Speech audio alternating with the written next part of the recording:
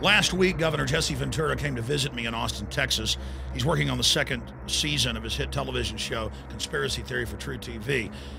But that's all coming up in the fall. While we were driving around, we had time to discuss some of the things that are on the governor's mind, like naked body scanners in the airports and Homeland Security turning into the American Gestapo. He also told me about some of the behind-the-scenes stuff that he witnessed in his career in Hollywood, with films like The Running Man and Predator. This is some pretty interesting stuff. So here's part of my discussion with Jesse Ventura as we were driving around Austin, Texas. Okay. No, just some of the stuff we've been doing, interesting-wise, is that I told you about what happened at the Kennedy Flame, didn't I? Yes, on the radio, but talk about it now on video. Well, what happened was we tried to go through proper channels, and more has evolved from it since then. We tried to go through proper channels and say, look, we want to film at the eternal flame of John Kennedy, and we were first told, well, there can't be any dialogue. We said, that's fine. We don't need any dialogue. I'll just be solemnly standing there, hands folded, looking at the flame and in my thoughts. And they then came back officially and denied us, and they actually even said on the paper, because I went to my Congresswoman Michelle Bachmann, because I was outraged over this. I said, how can they tell me I can't? You know, we just wanted to let them know, yes, we're going to do it. We ended up doing it, and in fact, it was typical government. The top wasn't communicating with the bottom, because when we came there, all the guards moved everybody out of the way so we could get the shot. You know, they cleared everyone out, because we said it'll only take 5 minutes. And so they worked great for us when we got there. But the upper echelon, the guy actually said, it's because we don't like the content of your TV show. And I have it on paper and a letter to Michelle, but that's what they told the Congresswoman. So now the Army is deciding who can film at national parks according to what they agree with. Yeah.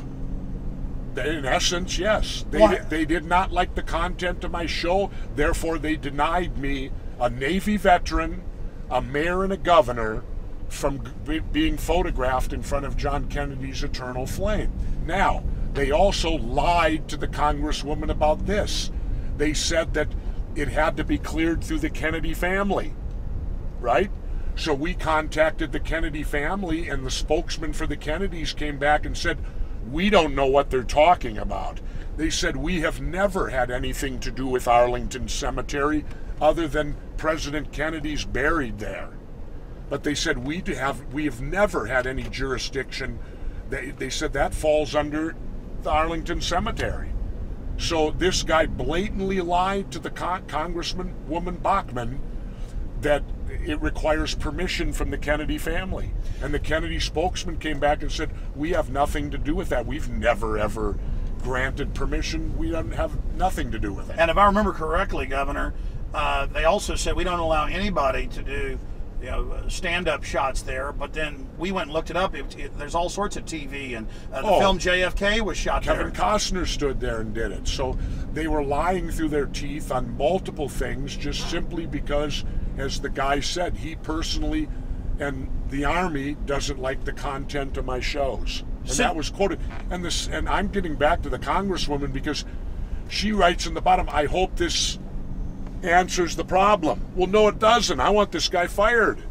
How can he bring his personal opinion into government policy? You know, that's ridiculous. So he sounds like a petty dictator with mission creep way outside his jurisdiction. Yes. And what right does he have, because he doesn't particularly agree with what my show covers, to deny me, yet he'd approve someone else if he did agree with what they did? You know, that's not up to him, and it shouldn't be up to any government official. And the bottom line is, Alex, Arlington Cemetery is paid for by my tax dollars, and I'm a taxpayer. Well, they might just privatize it and give it to some foreign company. That could happen too, but it hasn't been done yet. Well, the way they're doing it with water. Now, Jesse, I know the show's coming out in the fall, and I've been a consultant, been privy to some of the behind the scenes. It's looking like this season's going to be even more riveting and could be and scary than the last one. It could be. I mean, how much can you talk about the other harassment and surveillance? Well, other harassment has been, we particularly wanted to go to an island to view it, and I won't say at this time what island or anything like that, but we hired a fishing boat, and we got down there with our cameras, and when he realized what we wanted to do, he wouldn't do it, and none of the other boats in the harbor would either. And the reason is, is Homeland Security. Homeland Security now owns their licenses and livelihoods because anything on the borders falls under their jurisdiction. So if they tick off Homeland Security can then pull their licenses and they can't earn a living. And so we finally did get a boat to come over from a different harbor, and it's kind of a funny tale because when he pulled up, I knew we had the right man. You know how I knew it, Alex? How? He was flying the skull and crossbones from his mast, and I turned to the crew and I said, we got the right guy now. I said, anybody that flies the skull and crossbones from the mast, you know, and all he cared about, he said, you're not going to ask me to do anything illegal, right? And I said, no. We're going to be in, you know, international, national waters. We're not going. But it's the intimidation and how there's now this total federalization of everything. Everything. We had talked about the. I'm viewing Homeland Security and what I'm seeing out of them. They're supposed to be there for our protection. I'm now referring to them as the Gestapo. They're the United States, or they could evolve into the United States Gestapo. I can see that on the horizon. About a year ago, I had asked you about the naked body scanners in the airport, and you said you hadn't encountered them yet. Now you have. Yeah, in Denver. Give us your, what happens there? Well, they're just a big body scanner where they offer it to you much simpler than standing there with the guy with the wand. And you go inside this big, huge booth, and apparently they just take a picture of your whole body from 360 degrees because it encompasses, you go inside the thing. And I now purposely don't go, I won't use them. I would rather be hand scanned. And of course, when I go through an airport, I'm pulled out every time because I've had prosthesis surgery of the hip. I have too much metal in my hip now, and so I set the buzzers off no matter what airport I go to. So it's if I'm flying, it's an everyday occurrence for me to be hand scanned, you know, with just the wand and the human. But I refuse to go into one of those body scanners. Well, Governor, I want to tell you about something, and it's just come out in the last few weeks. In the last year and a half since they've had these scanners in, and now they're going into hundreds and hundreds of airports, they had lied and said, we're not saving any of the images and we can't see your genitals. Now they admit they're saving all of the scans with your name, and they're going in federal and state courthouses, and they're scanning children, women, everybody, and saving it, and they got caught lying again. I mean, how many times does the government have to get caught lying? Well, the problem is, Alex, is even when they're caught lying, it's the government investigating the government. There's we can agree to that. There's a major conflict of interest when the government investigates itself. You know, we need to have some lawmakers set up something, which is good luck on this, but we need some type of independent citizen organization to start when something the government does requires them to be investigated. Why should they be investigating themselves? That would be like, Alex, if you and I were out in the regular world and you committed a crime and they arrested you, and you got to say, well, okay, I get to lead the investigation of me, though. You know, even though you've arrested me and you realized I've committed this crime, I will lead the investigation of myself. Well, that's like Al Capone being the judge at his own trial. Exactly. Good way to put it. Governor, speaking of foxes guarding the hen house, what's your view on Wall Street now being given immunity for all the things they've done, and the Federal Reserve setting up this private board, and Congress passes a law saying that they get even more power out of the crisis they created? Well, it kind of reminds me of when they gave immunity to Blackwater in Iraq. After they slaughtered a bunch of innocent citizens in a big street shootout, Bremer goes over there and signs a piece of paper that Blackwater is not accountable for anything they did here. So I guess you could put Wall Street and Blackwater in the same sentence now. They're both receiving essentially the same benefits. Well, that's almost like diplomatic immunity with the United Nations, where these guys, these UN diplomats get caught having sex slaves, raping people, killing people, shipping drugs in diplomatic pouches. Well, but yet we can learn from it, because I also read a great book on the wit and wisdom of Keith Richards of the Rolling Stones. And you know what Keith did, because Keith was always getting busted over in London, right, for everything he did. And Keith drives a big, huge Bentley. You know what he did, Alex?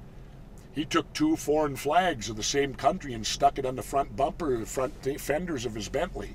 So whenever he'd drive around London, the cops would go, Diplomat car, let him go. No, is that brilliant? No, that's a great point. But that way Keith could get away with anything he wanted to do, and no one would arrest him because they thought he was a diplomat. Weren't you a bodyguard for the Rolling Stones? Yeah, 78 and 81. Yeah, well, I was a bodyguard for all the bands, not exclusively the Stones. I'd had some knee surgery, and a friend of mine said, "You want to be security for the rock and roll bands?" He was part of the production company that brought them into the Twin Cities, and they said, "We need bodyguards to protect the rockers when they come to town." So I not only did the Stones, I did Springsteen, Foreigner, Grateful Dead, Marshall Tucker. I can't even remember all the Bob Seger. I did during that period of time. I probably did every great rock group there was. And you got to see the show for free, and you got even paid a couple of bucks. So it was a fun time.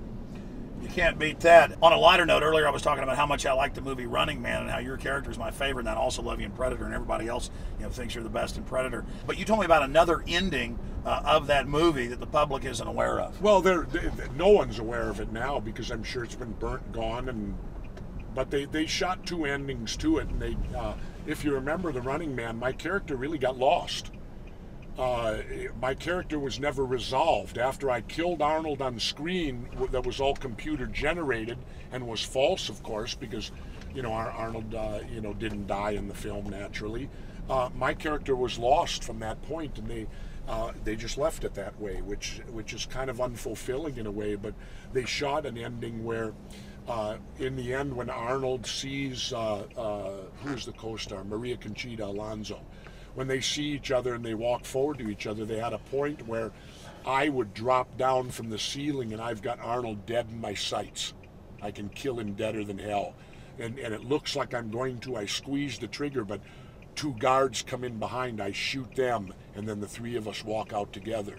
Captain Freedom ends up with Arnold because, as you saw during the evolvement of the film, I tend to decide I grew more towards Arnold than the Stalkers, because of the big showdown I had with Killian when he tried to give me all these gimmicks, and I said, "This is the code of the gladiators.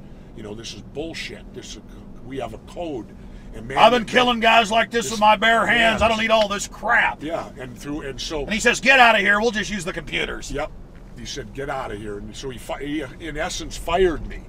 But at that point, my character was lost. And we see that same theme when the other big bodyguard, security guard, won't protect Gillian when he says, "Aren't you going to do something?" And he said, "I have to go score some steroids." Yeah. Yeah, that's Sven.